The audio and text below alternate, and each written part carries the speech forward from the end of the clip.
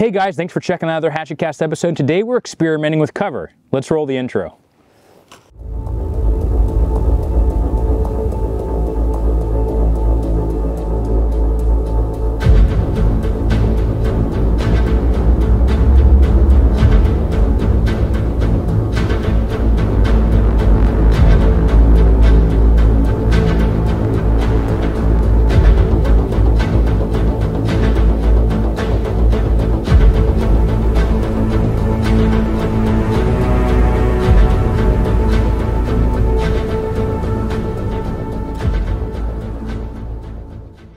Hey everybody, thanks for checking out another HatchetCast episode. Today we're going to be talking about different types of cover. So we're going to be experimenting with a couple of different types of cover.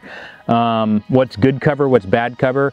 Some of the stuff that we have that we're going to be talking about today or showing are going to be things that are in a natural environment, no matter where you're at. If you're in a suburban neighborhood, if you're prepping and you have sandbags, but these are all things that are naturally available. This is going to be the first of a set of a series that we're going to do about cover. So if you actually have things that you want to see tested, sit in the comments. It really does help out the channel. So make sure you comment below some different types of materials that you don't see in this video. We may actually put into another video and test that type of stuff out.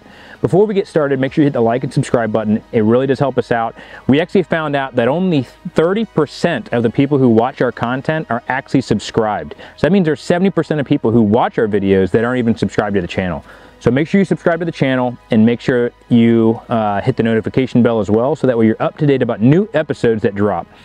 So we're going to start off today kind of talking about what cover is and what is some decent type of cover. And the first thing we're actually going to be shooting is sandbags. Now the control measure that we're going to be using is 5.56. This is a 16-inch rifle, and this is actually our barrel and hatchet barrel that we're doing a collaboration with Roscoe Manufacturing, and they asked us to do a collab with them. So we're actually using a collab barrel with Roscoe. So this is a 16-inch barrel, and we are going to be using 5.56 for this test. Now the two different types of ammos that we decided to go with is going to be 55 grain, so M193, and then M855 green tip 62 grain. And the reason why we're going with those is because they're the most common. 5.56 is the most common here in the US, and those two grain types are the most common type of 5.56 bullets that we have here in the US. So that's what we decided to go with as our control.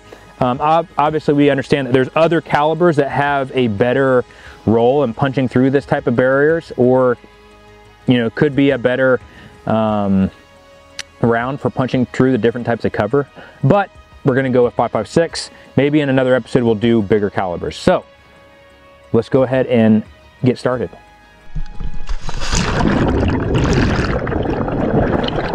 All right, so the difference between cover and concealment is going to be that concealment hides you, right? Now, cover can be concealment most of the time, but not all concealment is going to be cover. So, for example, the only way that cover could not be concealment is if you're behind like bulletproof glass or something like that. But most time, cover will be concealment. Concealment will not always be cover. Cover stops bullets. Concealment hides you. So we'll actually be shooting from here. It's about 25 yards away from that target, and where we're actually going to be shooting the different types of cover. And we're going to see if these penetrate. Some of these, we haven't shot them yet. They might surprise us. The biggest things that we're going to be looking for also is, and things that you should be thinking about is, not will it stop one round, but will it stop multiple rounds in that general vicinity. That would be good cover, right? So I don't want to have that one shot that doesn't punch through. If it can stop multiple rounds, that's pretty ideal for me. So we'll go ahead and take a look at this target. But these are things that you should be thinking about. Whatever your environment is and wherever you're at, you should be looking at different types of cover constantly.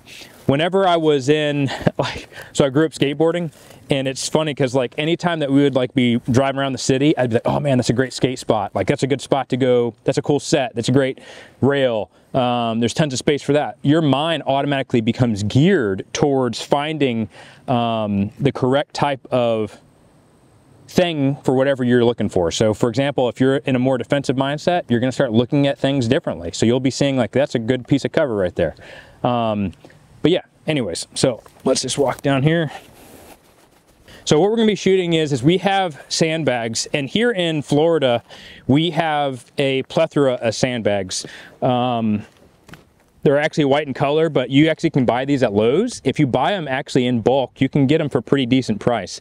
But this is for hurricane prep, so a lot of people use this to prep for hurricanes, to prevent water from coming in and flooding their house. But we're going to use this for this test. So we've got an IPSC target behind the sandbags. We only have a single row of sandbags, and if you've actually seen, we've actually kind of staggered it like bricks, so we didn't just stack them straight up on top. We actually staggered it, so we lay 2 sandbags and then put 1 sandbag over top where it splits. If you single row it, obviously there's a chance that there's a bullet that can sneak through these little cracks. So if I was going to be shooting at this, I'd probably want to try and sneak it through there to try and get a shot through. But you usually want to double stack it, so this space right here would actually be covered by a second row of sandbags that would cover up that weakness. But we're actually just going to shoot the actual bag and see how it does, and see if Jimmy back there will stay alive. All right, so we're going to go ahead. That's there's still a lot of this thing hanging around. We're not using that. But we are going to go with green tip first. So 62 grain, or M855, also known as. There's tons of companies that make it, but we're going to try out that first. We're going to do 5 shots and see if any of them make it through. I'm also going to throw some shots in between those cracks. So let's see how it goes.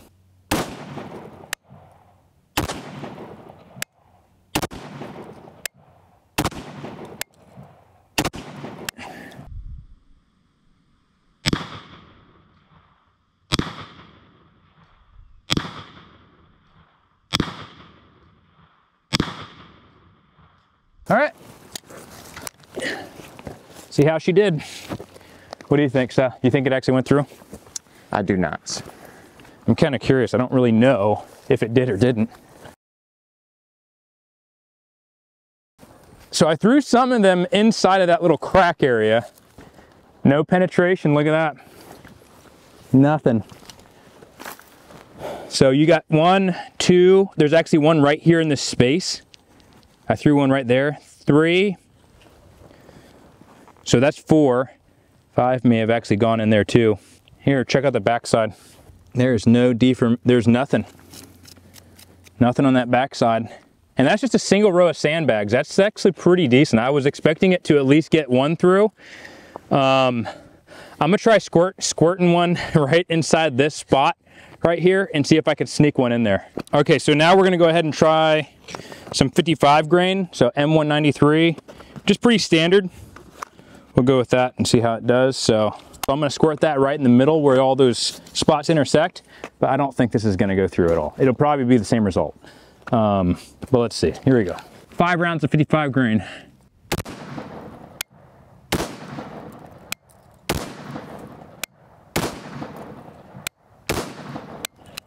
All right. I snuck some of them kind of high up on that sandbag just to kind of see like how high up on the sandbag I could get it. But man, that sand just absorbs so much energy. When it comes to like using sand versus dirt, I feel like sand absorbs a lot more of that energy. It's just a lot less loose. I think you were talking about that earlier. Yeah. Let's see. Dude, no penetration, look at that. So I got 1, 2, 3, 4. Look how high up. You can see where there's a depression from all the force. Look at that. Dang.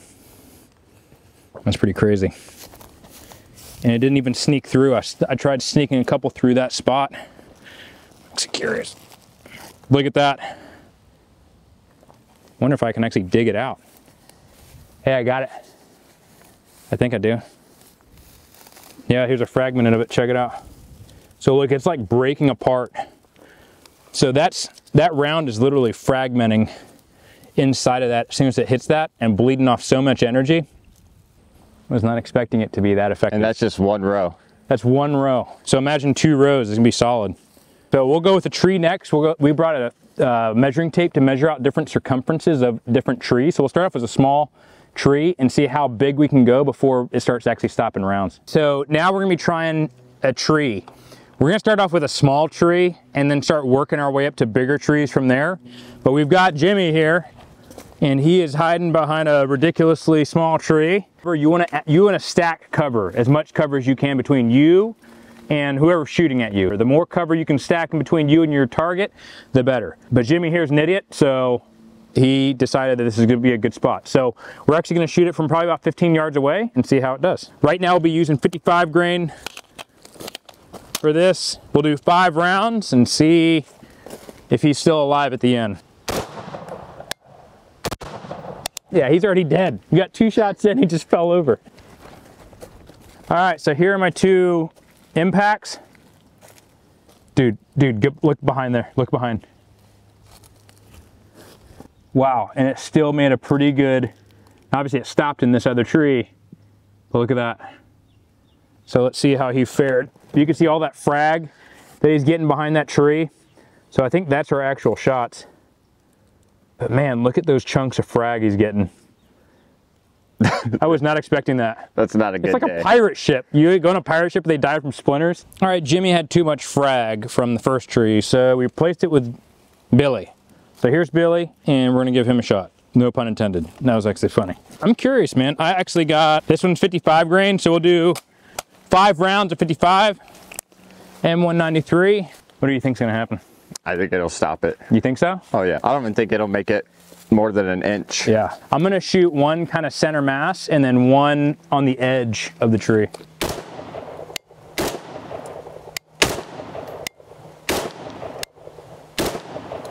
All right, so here's where I shot just because, so this is where my shots were. Huh, I don't even see anything on the other side. Let's go check out Billy, or whatever its name is. It's actually pretty good. Yeah, I don't see anything. Ate it up pretty decent. Let's try 55, or 62. 62 grain.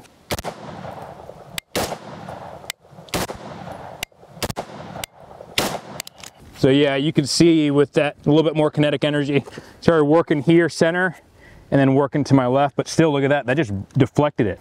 I don't even see, there's nothing even on the target. Still clean. That's a good solid tree. I think also it depends on the type too. So like if you're shooting pine, pine's probably gonna be a lot easier. Maybe we should shoot a pine tree on the next episode. But yeah, pretty good. And I started going to the weak point, which is gonna be the edge, and it still held up. It just deflected the round. Obviously, the lower you get, you got more dirt, you got tree, you got thicker roots, you got dirt that fill in all those cavities underneath the tree. That's gonna be money. All right, now we got 2 cinder blocks. One thing that we see all the time, like Discovery Channel and all those famous shows, is they have cinder blocks, but they never fill them with anything.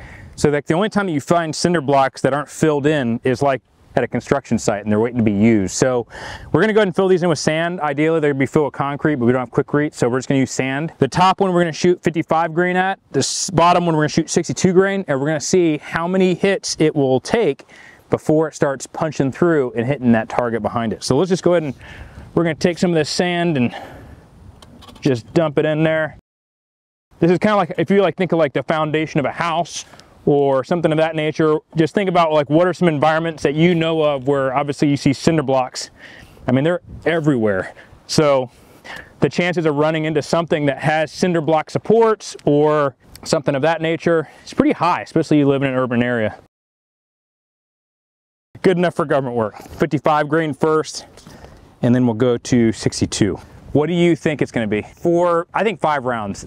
By the 5th round it'll punch through. If it can crack the front of the brick face, but even with it, the cavity's filled. Yeah. So as long as it doesn't spill all the way out, I think it'll still hold the integrity and won't allow the rounds to punch all the way through. 5 rounds, we're gonna go top cinder block, 55 grain.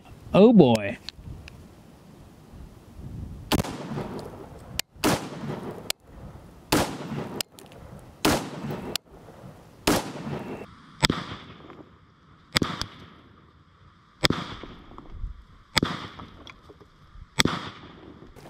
Dang, it actually held form. Key is whether it punched through or not. I mean, that cinder block disintegrates freaking fast. Dude, no penetration, look at that. I mean, the cinder block is getting pulverized. You know, I think honestly, the bottom one will probably do better because it has more structural support putting weight on top. But there is no hit on that back one. I wonder, is there any back face deformation? None. Wow. All right, 62 grain, there's the bottom cinder block.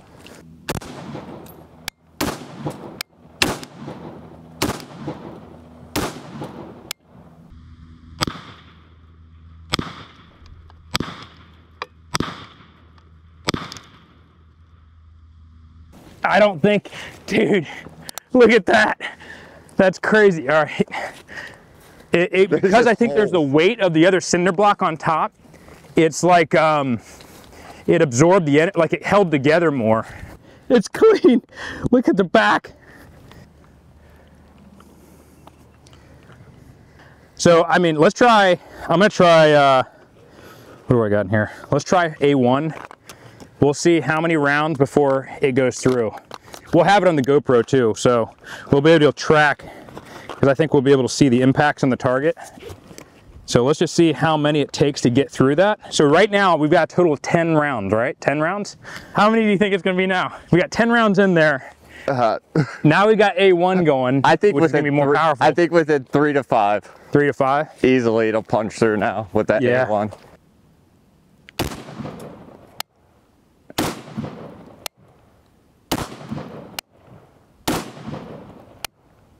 Oh yeah.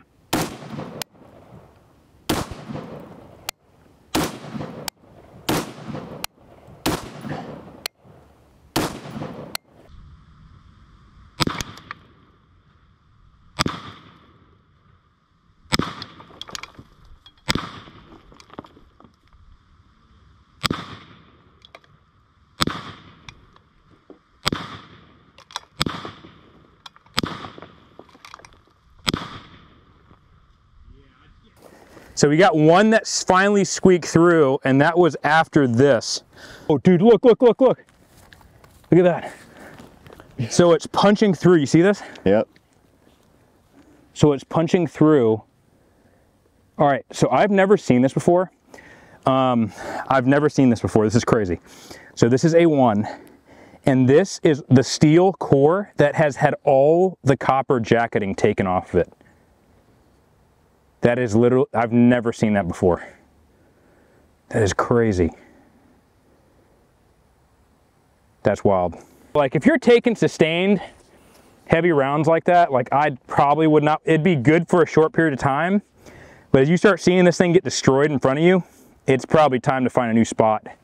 You know what I'm saying? Or find a fresh part of the wall. Oh yeah. All right, we're gonna try the pavers next. And these are, what? Yeah, almost 8 inches. 8 inches thick. So let's just see. We'll run this and just see how many rounds it takes to get these through, because we saw with the cinder blocks, like it wasn't punching through, and there's way more dirt. Yeah, we'll just do 62 grain or the M855A1, because I mean, if that is stopping it, then obviously 62 grain green tip and 55 grain will be even, can sustain. You can use, it'll take up more hits. So.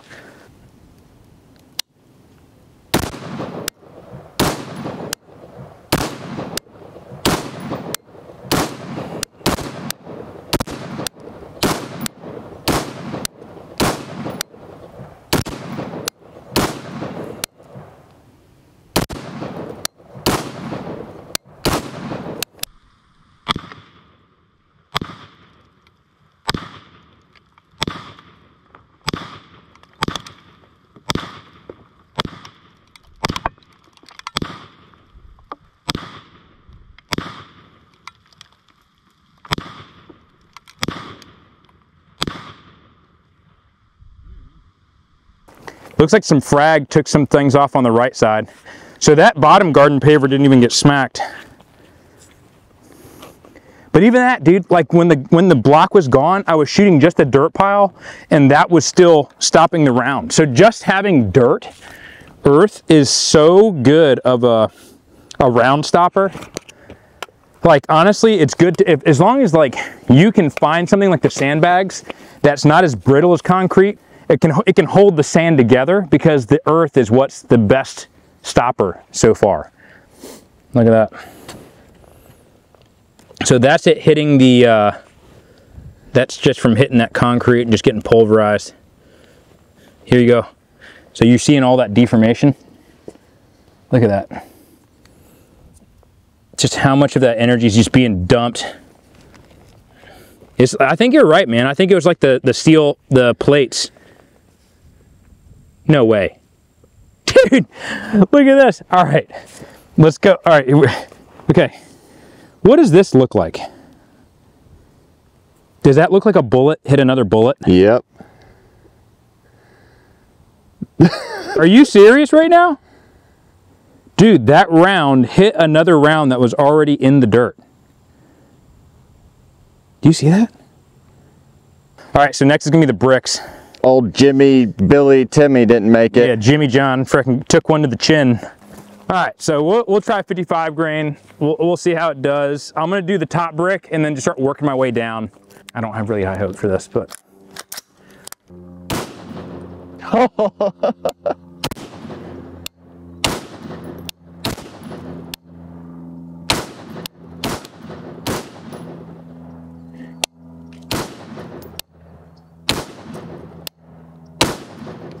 Wow.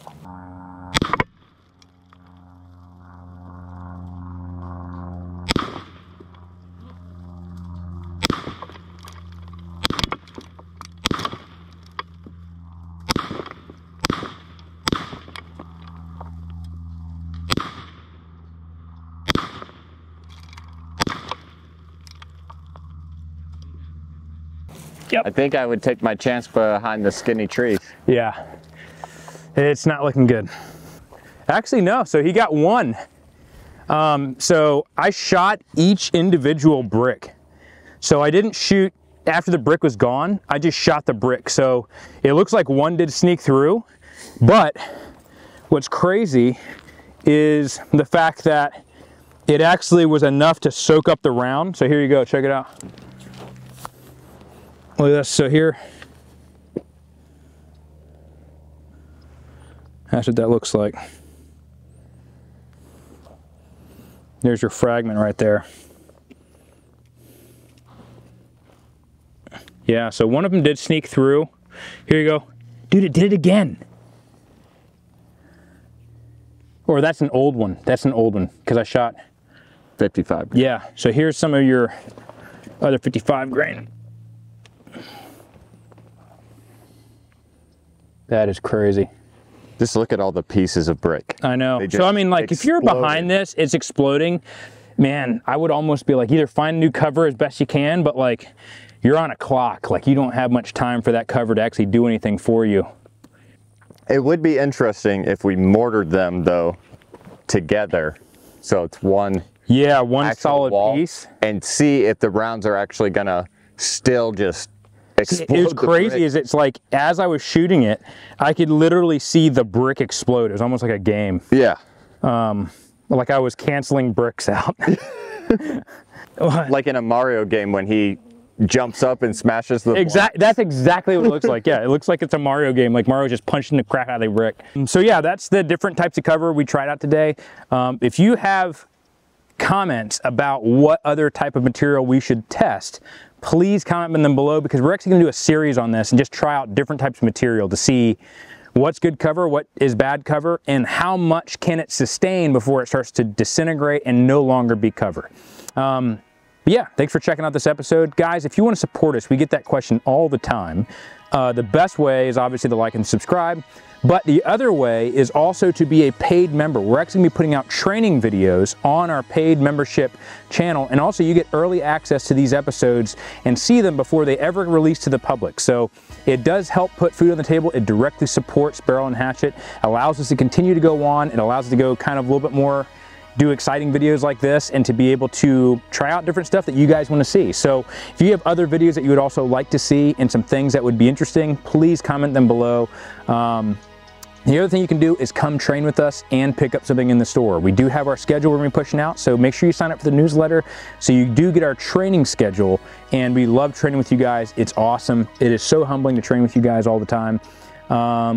Make sure you check out our Instagram, our X, and we're also going to be more active on Spotify, so check that out as well, where we talk about preparedness and also how to be an asset.